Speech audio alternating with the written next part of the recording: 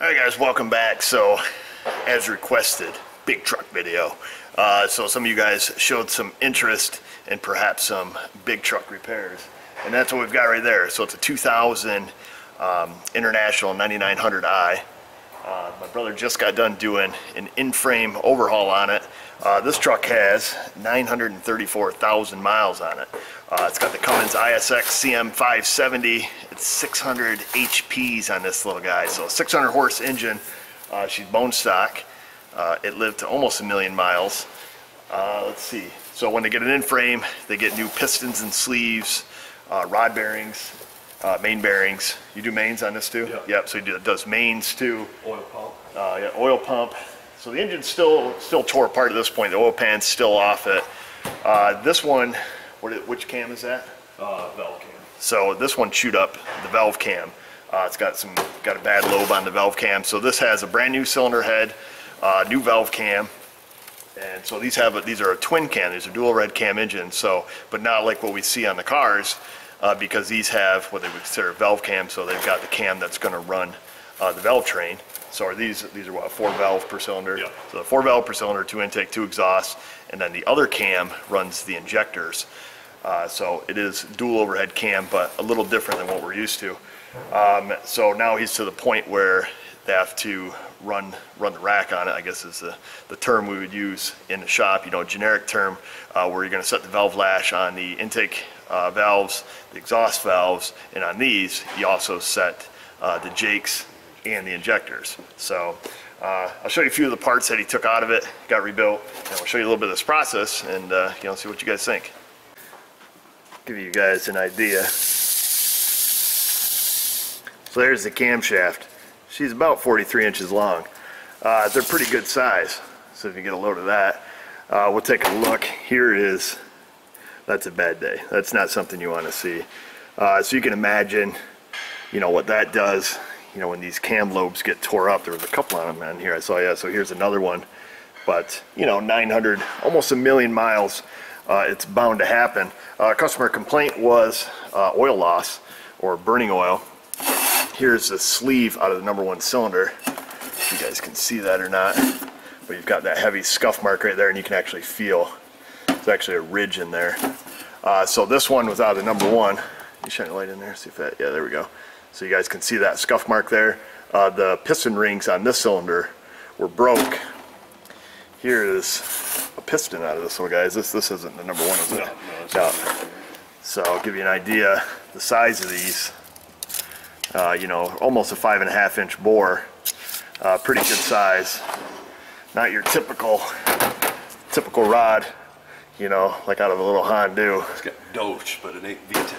Yeah, she's a Doge, but she ain't VTEC. So yeah, 4-bolt main caps on those little guys. They're big, they're heavy.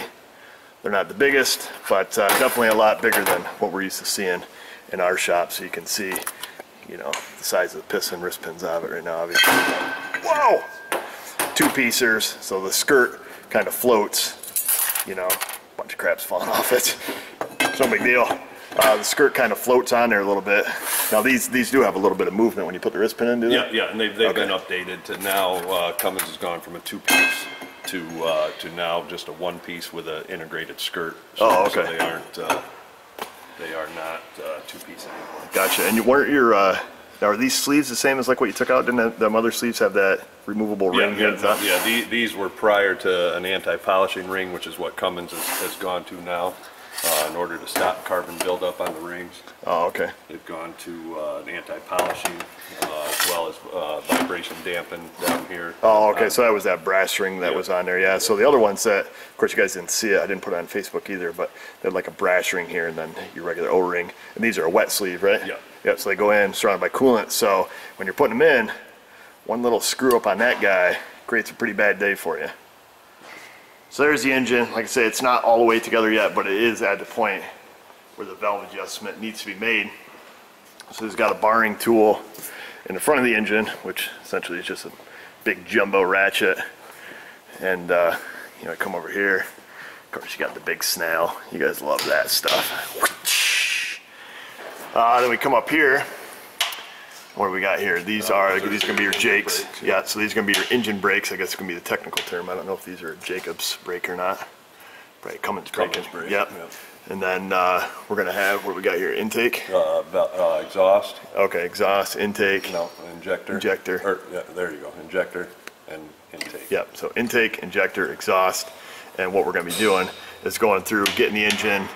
I'm on number 1 right Okay, is it top dead center, do you know? No, number 1, not top dead center. They're not top dead center when you make the adjustment. Okay, so you have marks on the front of the engine, or what do you go by? Off the harmonic balancer. We've got 3 positions, A, Oh, B, okay. and C. A being 1 and 6, and B 3 and 5. You know, on through in there, doing them in okay. two piston sets, or your opposings, non-opposings. Yep, your companion cylinders. Companions, there you go. Yep. All right, sweet. Let's see what is involved. All right, so the engine's already barred over on the first mark, the A mark. And then, so we can do everything on this cylinder when it's on that mark. And right now, when we get done with this one, we'll go to number 6. We'll spin the engine over again another 360. So that'll be, you know, 180 of the cam, and then we can do the number 6, and then we'll go in firing order, you know, the cylinder 5, and so on. So, but we'll show the procedure here on the first one, and I guess it's... Yeah, the tappet is right here. Yeah. We're making our adjustment just under the tappet, on top of the bridge. Yeah, so you got these bridges, so the, you know, being a 4-valve head, it has these 2 bridges that go, you know, valve to valve, and then you've got the rocker arm, and of course the cam lays underneath here. And I'm just trying to see the cam. Yeah, the cam basically, you know, we're on the lowest, you know, apex of the cam, so, you know, that's when you make the valve adjustments. But one thing I observed is the plunger for the injector is almost at the peak of its apex, or is at the peak of its apex. So the injector is actually plunged right now. So the injector is, you know, is pushed down. So these I assume are not set with, you know, a valve lash, right? No, they're set with a torque method of 70 inch-pounds at bottom stop. Okay, so you'll loosen the jam nut, Yeah. tighten the center nut, 70 inch-pounds? 70 inch-pounds, yep. Without no click. Oh, okay, so they just want to Yeah, if it's a dial, you can't use a click tight when you're making that adjustment. Torque-o-meter. Oh yeah, she's old school. Yeah, that's sweet, dude. Bought that off a crackhead, I think. Oh yeah? Yeah, some guy that stopped in here that, I bought a... give me 70 bucks, man, give me 70 bucks. Heck yeah. I bought a rotor tiller off of... I guess we can call them crackheads, yeah. He had a brand new rotor tiller in the back of his vehicle for like $100. It was Honda 5.5 horse rear tine, brand spanking new, dude. Said, never even had no gas in it, he says. Give me $100. I said, yes sir. Intake is 14, exhaust 27. It's been the ongoing thing with Cummins since Cummins started making motor. Every adjustment, intake at 14, exhaust 27. Oh really? Yeah, they haven't changed it through every series of motor they make. It always seems to be the same. Huh. So we're going to go under between the tappet. This one has a very excessive amount of play right now because this is one of the new rocker arms that rode on the. I had to change because of the bad cam. Oh, okay. Yeah, so these rocker arms, I don't know if you noticed or not, but they ride directly on the cam. So they've got a roller, you know, being overhead cam, and the rocker arm rides directly on top of it. Yeah, so I mean, I like to just over tighten them a little bit, just to make sure everything's seated, and then I just bring it down till we've got a slight bit of drag. That's the big debatable topic on feeler gauges. What's correct? I guess it's always been my method is it should feel like it does when you drag it over top of a magnet. Of course, then everybody's like, yeah, what kind of magnet? You know, I know some guys that want it to just, you know, kind of float in there, but I've always done it so it's just got like just a little scuff, I guess. Yeah, just, I mean, you can feel the drag, but it's not sloppy. I always check, you know, we've got no lash and a nice decent amount of drag. That's 14 for the intake, and then we'll move on to the exhaust.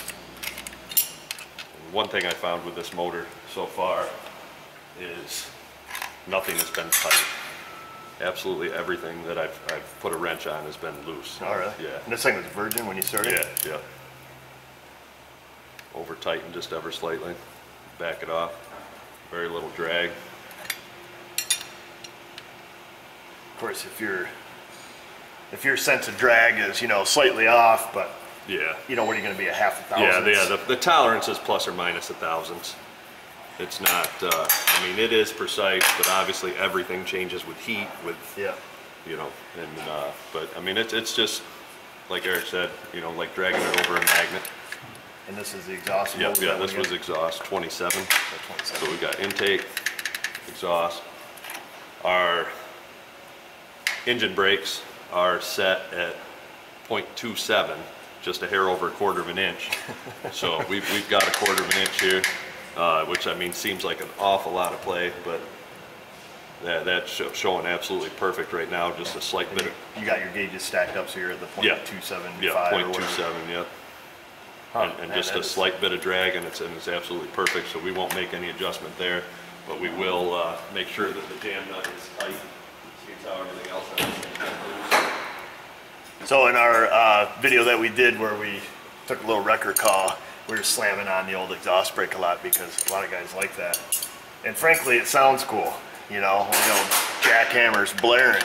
So what I'll do, instead of going through, you know, the concept of engine brakes here, I'll throw a link in the description right from Jacobs. They've got a little YouTube video out there on how an exhaust brake works and the theory behind it, and they show, you know, the cycling of the valves and, you know, when the exhaust valve stays open and you know, how that overlaps through the power stroke to, you know, retard the engine. So I'll put a link there so you guys can, you know, better understand how exhaust brakes work. Now this one here, like I said, we're adjusting the injector at the bottom of the stroke, top of the cam lobe. Cummins wants you to back it out at least 2 turns in order to plunge any excessive any excess oil or any excess fuel out of the injector. They want you to do it 2 or 3 times, and then once it is plunged, then we're going to take it to 70 inch-pounds. Just a hair below the 75 right there, and then that's where Cummins wants their injectors set. Huh, that's super interesting.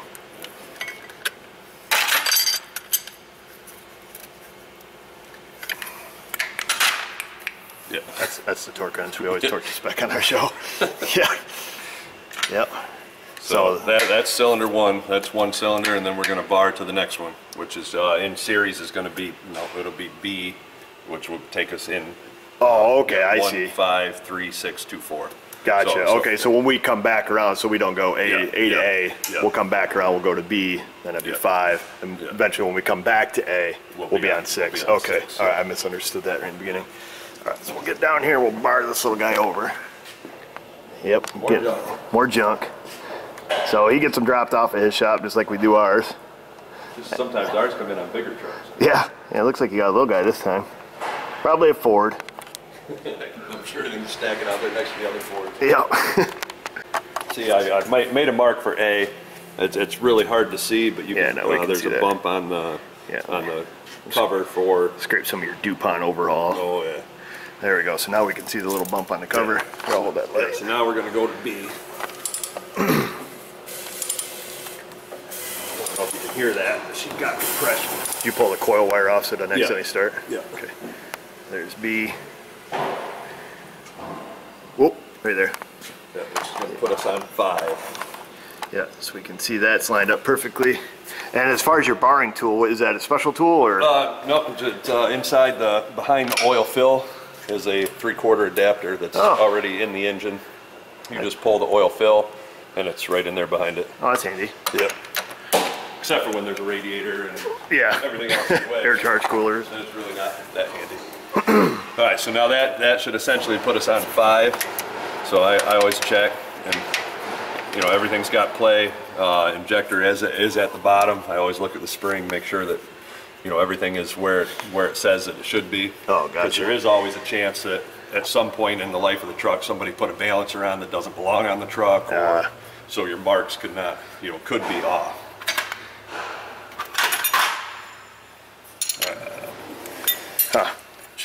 Yeah, I see the injector back there. It's just interesting. I mean, it's not completely at the apex of that cam, but must be to where they want it. All right, there we go. All right, now this is also one of the cylinders that we did that had the bad lobe on the cam. So okay. This is a new rocker.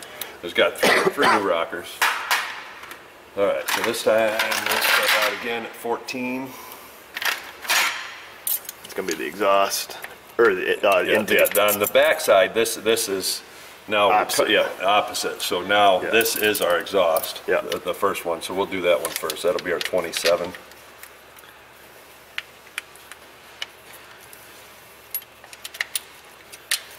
Sometimes the tappets like to stick. It's amazing those bridges don't just like fall off. Yeah. Right, just over tighten just slightly. Back it off. A little bit of drag. 1-2 barbecue, baby. That's our saying. You're supposed to say that. I'm supposed to say that? Yeah. Come up with some other cliche thing. Nice little bit of drag. Then we say boom. Boom.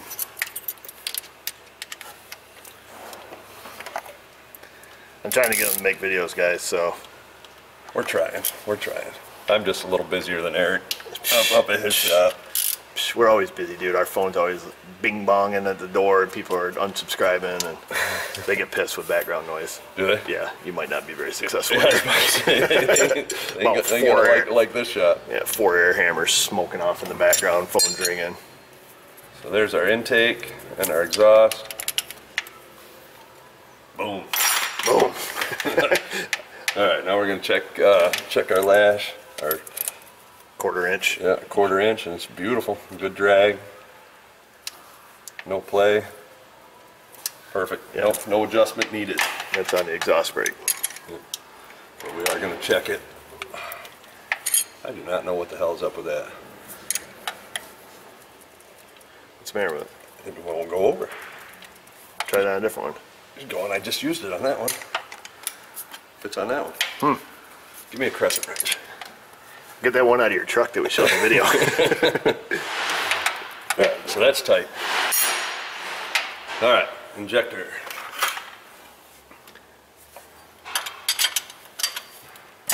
See, nothing's tight. Absolutely nothing on this motor has been tight. I don't know how it stayed together 900,000 miles. Well, must have been tight enough. Wow. That was tight. Yeah, that was tight. Well, it's just a little over 100 inch-pounds. So that's what, just under 12 foot-pounds for quick conversion. And there's our 70. Yeah, those were definitely tight.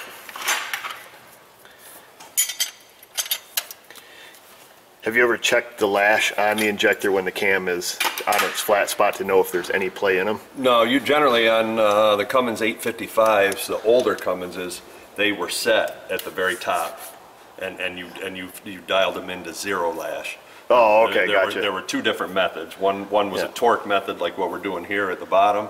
The other was a 0 lash method at the top. Now, are these injectors, are they full mechanical? Completely mechanical. Okay, yeah. completely mechanical. But So they are there's- controlled on fuel. Fuel on this side is controlled. Timing and fuel metering is done on this side with the fuel metering valves. Oh, yeah? and that. Yeah. Yeah, the fuel going. There's also, I mean, Cummins website shows an awesome fuel schematic of this motor, and it's. But there's no actual wires on the injectors, so no. injectors are just mechanically plunged. Yeah, but electronically metered and timed. Huh. Yeah, Yeah. it's all voodoo. It's all voodoo magic, baby. Anarchy, witchcraft. All right, 1.5. Yeah, right, we're gonna bar again. Yeah, we're gonna go to 3. We're gonna end up screwing up this whole process because we're here. Ooh, compression. We just did the video on the Honda where we, a little bit more. Yeah, that's good. Yeah, we just did the video on the old Honda. We had to do a leak down test on that, and You get it running? nah, she didn't have much compression. No. No, 60, 90, 125, and like 175. All right, this time we'll just switch it up. We'll do ooh, all right, that one's actually tight. We'll do the injector first. So in firing order, we went 1.5, now we're on 3. Yeah, see, now that one's backing off right where it should. That other one was just a little tight. Like I said, I'm not 100% certain on Cummins' procedure here with the backing it off and plunging it. But they say to do it twice, we do it twice. We do it nice, because we do it twice. Yeah, we hope not, we hope not. You don't want to do that like on engine rebuilds and stuff, obviously. Yeah, if I got to put 2 patches on a tire, then I'm fine Yeah. with that. So average customer pay on one of these for an in-frame, just roughly?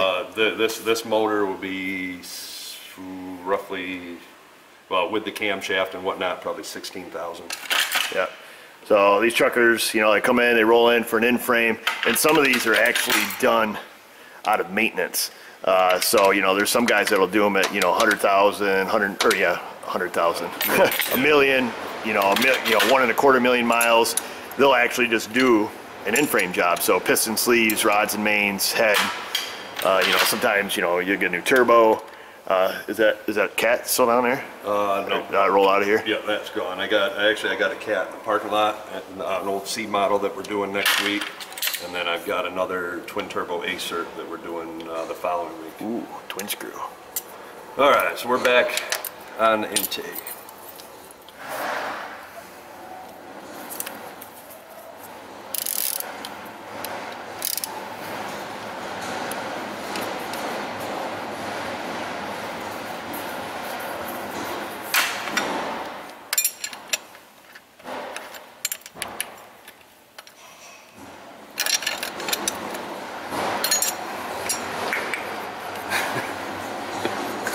That's a torque wrench. Yeah, they're gonna blow me up on something. They can blow me up. Oh, the YouTube is torque Nazis. Well, we've got rid of most of them on our channel. They don't whine too much. But you get some hardcore trucker watching you. Yeah. Yeah, you might go nuts. Everybody's got a buddy, you know. Yeah. No, our channel's all good company. We don't get too many torque Nazis, we call them. Armchair experts. There's our drag we're feeling. That's 27, who's now, exhaust is now on this side. So we're on the front of the engine. So you were saying that these engines are pretty notorious for not living past 500,000 miles? Yeah, Cummins had and a lot of issues with sleeves. This is perfect drag. It's interesting, yeah, touch Jake's. Yeah.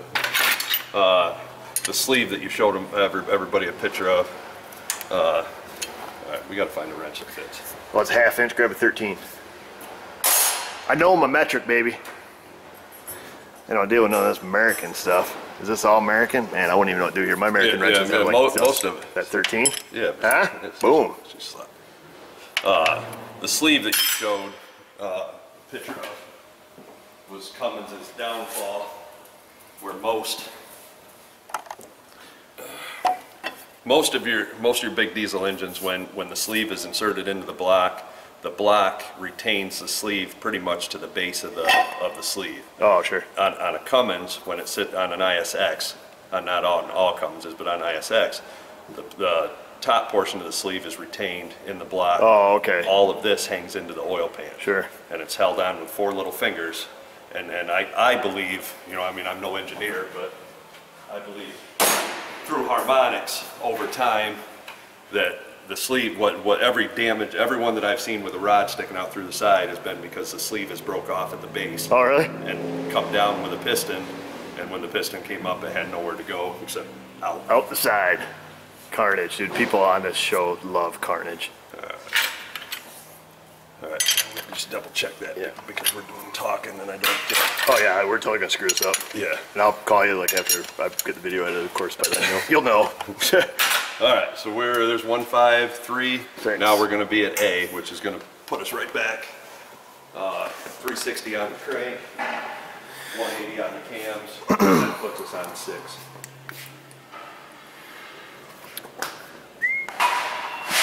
Let's see what comes after C. Everybody knows their alphabet.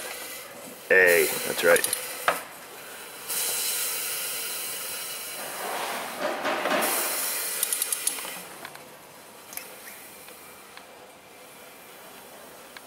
Yep, there you go.